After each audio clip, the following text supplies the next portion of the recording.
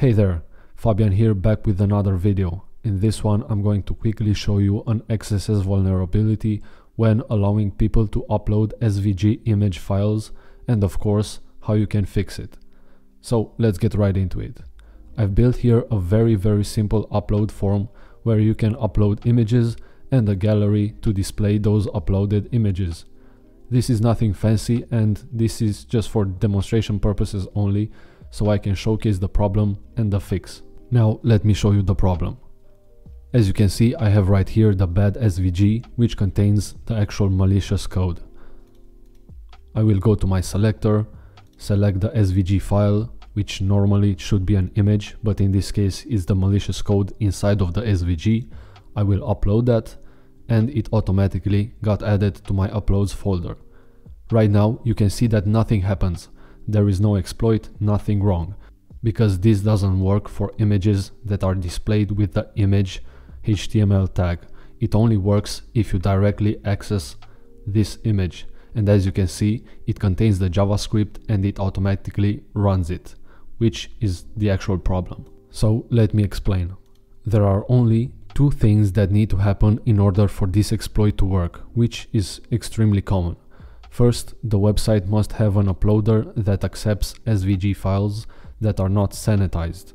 Secondly, if the user can see the uploaded file somewhere in the site and get a hold of this link, just as you can see right here, I can click on the link and access the files,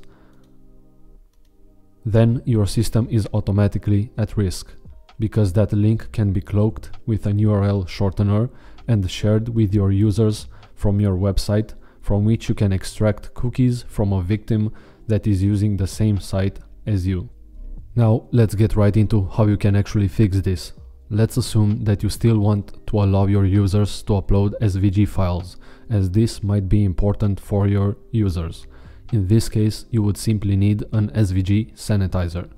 Luckily, someone already created this, and we are going to import the following library in the project so it can help us with the cleaning process of the SVG. This is the PHP SVG sanitizer that we are going to use, and of course you can download the code and import it directly, or you can use Composer to require it in your project.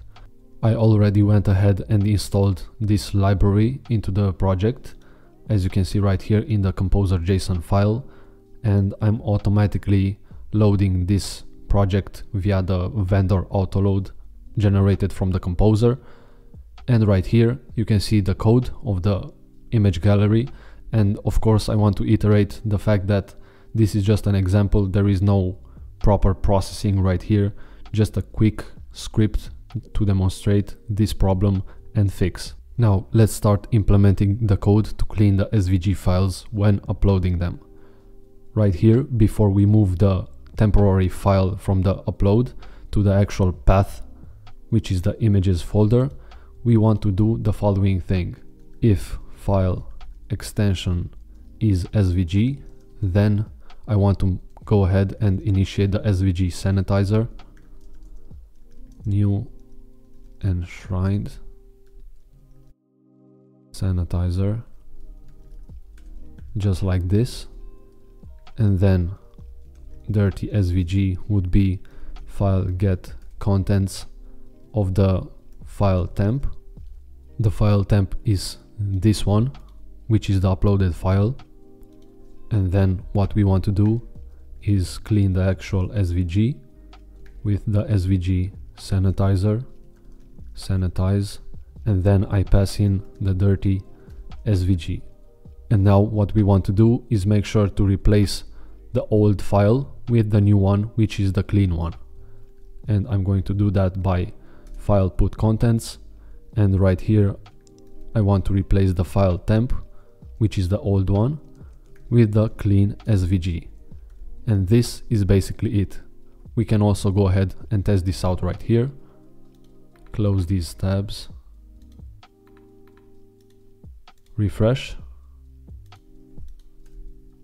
and then we select the bad SVG again, we upload it, and then we try to access it, and as you can see, the file is clean and no JavaScript is running, which is exactly what we wanted. Now let's go ahead and check out the files which have been uploaded. In this case, both of the bad SVG files. I will open them right here. This is the original file which contains the JavaScript exploit, and this is the clean one. As you can see, the library did its job and cleaned JavaScript contents from this file. So this is it. I hope you found this useful. If you have any questions, I will try to answer them in the comment section. Otherwise, I would highly appreciate if you could like the video. Thank you and have a great day. Bye bye.